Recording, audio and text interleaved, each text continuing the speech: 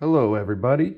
Today I'm going to tell you or show you and tell you how to fix your PlayStation 4 or your PlayStation 4 Pro if it's giving you the unrecognizable disc error.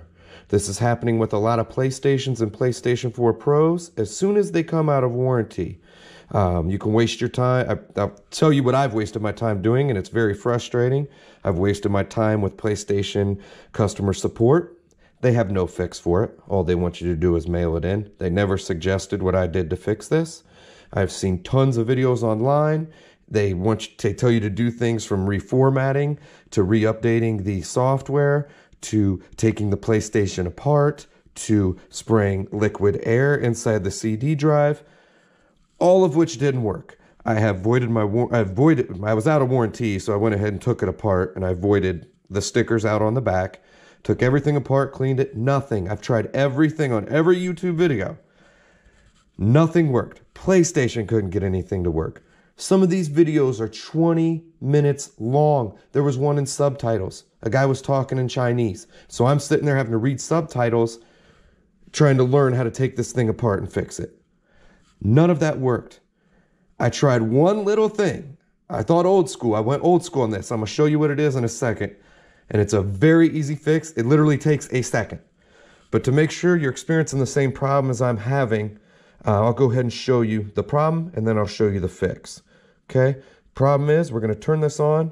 It's going to make a weird noise, and it's not going to read my disc.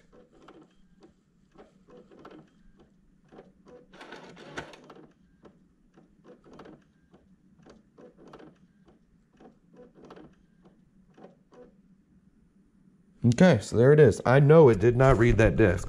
Sorry, I sound frustrated. This is a frustrating thing, and I just hope that this fixes it for everybody out there. I hope this isn't just a fluke for me.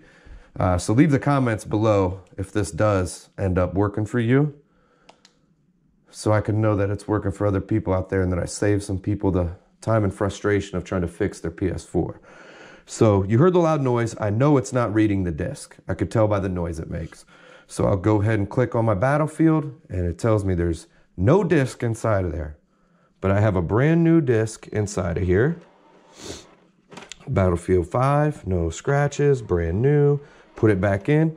It's going to tell me the same thing and make the same noise. Actually, it's going to tell me unrecognizable disc here in a second over in the corner here. Okay, there it is. Unrecognizable disc. All right, so go ahead and click it. It says cannot recognize the disc. Make sure that the disc is not damaged or dirty and that it is not inserted upside down. Okay. Go ahead and eject your disc. This is the fix. This is all it took right here after days and days of trying to fix this. This is no David Copperfield stuff, no magic. Boom. Boom, that's it. I'm going to make it like the old school PS2. We used to play it on the side. I'm going to put it in here, and it's going to read it instantly, and then I'm going to put it back to normal, and it'll continue playing the game like nothing was wrong. Boom.